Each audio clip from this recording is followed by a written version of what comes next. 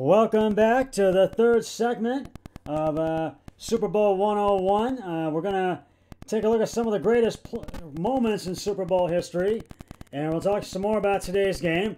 But first, we're going to have our third Super Bowl 101 trivia question. And if you were listening in the first segment, you'll probably get this one.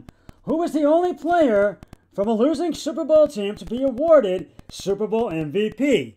And I'll reveal the answer later in this segment. Well, now we're going to take a look at some of the greatest moments in Super Bowl history. First of all, starting off with Walsh's brilliant finale in Super Bowl 23 in 1989, which the 49ers won 20-16 over the Cincinnati Bengals. Joe Montana and the 49ers down 16-13 to the Bengals when they got the ball at the 8 with 3:10 left to go in regulation. Montana coolly slices through Cincinnati, leaving San Francisco with a 2nd and 2 at the Bengals 10 with 39 seconds left. After a short drop back, Montana fires a dart to John Taylor in the back of the center of the end zone, sending off Coach Bill Walsh with his third NFL title in his final NFL game.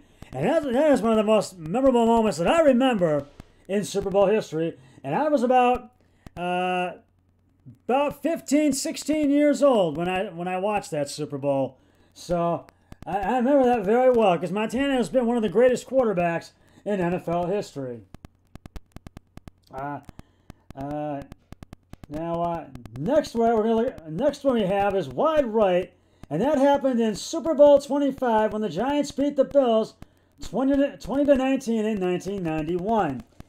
The Bills take the ball at their 10 with 2:16 remaining, trailing 20-19. Getting 33 yards from Thurman Thomas, who is deserving of the game's MVP with 190 yards and a touchdown. The Bills move the ball to just inside the Giants' 30 with 8 seconds left. The Bills, despite having enough time out against a short sideline play to get the ball closer and trot out kicker Scott Norwood. Norwood swings his leg through the ball, but the 47-yard kick is slightly off to the right, handing the Giants the NFL title. And I remember that well because poor Scotty, he did miss a field goal, and I would have liked to have seen Buffalo do it, but the Giants did win that one, 20-19. But he was one of the great kickers in the NFL, and Jim Kelly and Thurman Thomas were both. Jim Kelly, one of the greatest quarterbacks, and wide receiver Thurman Thomas, he is also one of the greatest in the NFL. And as you know, Buffalo has been 0-4 in the Super Bowl. They are 4-time Super Bowl losers. And next one, we're going to go back and look at all the way back to Super Bowl III, 1969. Namath guarantees AFL legitimacy, which was the New York Jets and the Baltimore Colts. And the Jets won that one 16-7. Quarterback Joe Namath, days after rashly guaranteeing a victory by his Jets over the 18-point favorite NFC champion Baltimore Colts, triumphantly trots off the Orange Bowl field, wagging his index finger. Namath consistent if unspectacular performance, 17 for 28 for 206 yards, combined with Matt Shell's 161 yards total yards and touchdown run, stuns the establishment and legitimizes the Super Bowl and the upcoming merger of the adolescent AFL with the long-standing NFL. And Joe Namath said, and I quote, if we had not won that Super Bowl, I would not be where I am today. And that is absolutely true. And as I said, I quote you. It's absolutely true. Next up, my next Super Bowl moment. We have a couple more. Actually, I think this might be the last. This is one more. This is the last one that I have, and it is Doug Williams. Washington Redskins race to history. Doug Williams. This is actually Williams Redskins race to history. Doug Williams, that is, in Super Bowl 22 in 1988, when the Redskins walloped the Denver Broncos 42-10. Doug Williams, as he has been reminded numerous times during the week, is the first black quarterback in the game's history, down 10-0 to John Elway and Denver on the sideline with an aching knee. As time winds down in the first quarter, it seems Williams' chances to be,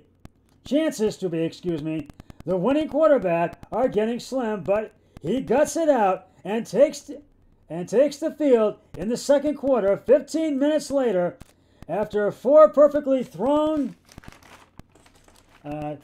touchdown passes, Williams is a legend and a Super Bowl MVP as Washington shocks the world with a 35-point second quarter.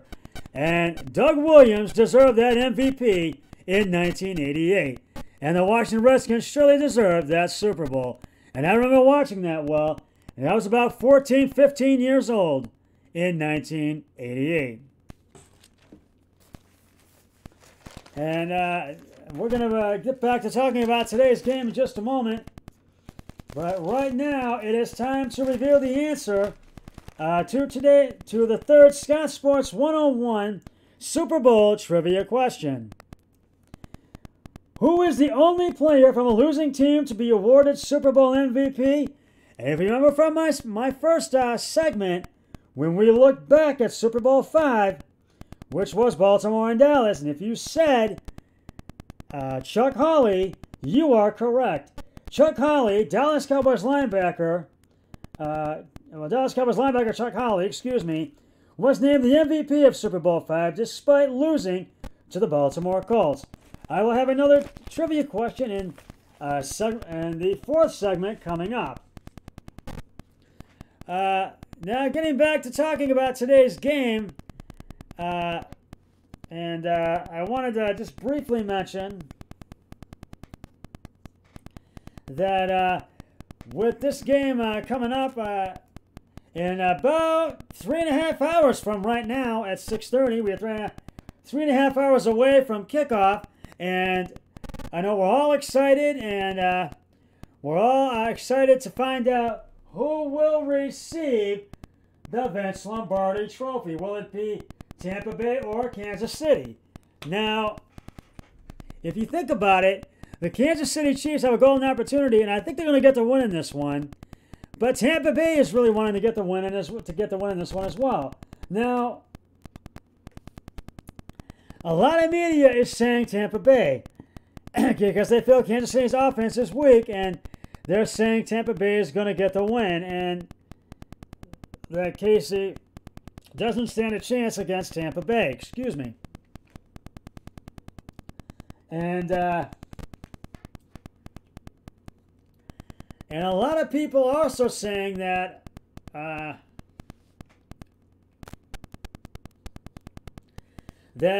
media is saying that Kansas City is going to get the win because they feel that Andy Reid and Patrick Mahomes are going to repeat as Super Bowl champions. So, I think, let me know what you think. Do you think that Kansas City is going to win and beat Tom Brady and the Bucs, or do you think that that Tom Brady and the Buccaneers are going to beat Mahomes and the Chiefs? Let me know what you think. Leave me a comment on my Scott Sports 101 discussion page or at my website, scottsports101@gmail.com. Now, this is one of those games I think it's really going to be tight, as I've said before, and I think there's really going to be some unusual plays in this game because both teams are really going to be looking to win this thing, and it's going to be a tight game, no questions asked. But even though Tampa Bay is playing in Tampa Bay, I really do think that the Chiefs are going to get the win in this game today. And they've got to really slow down Brady and the Buccaneers. So we'll see what happens. Well, that does it for this segment. That wraps up the third segment. Coming up in segment number 4, we will look back at some of the greatest quarterbacks in Super Bowl history. So stay tuned for more of Super Bowl 101, a very special Super Bowl edition of Scott Sports 101.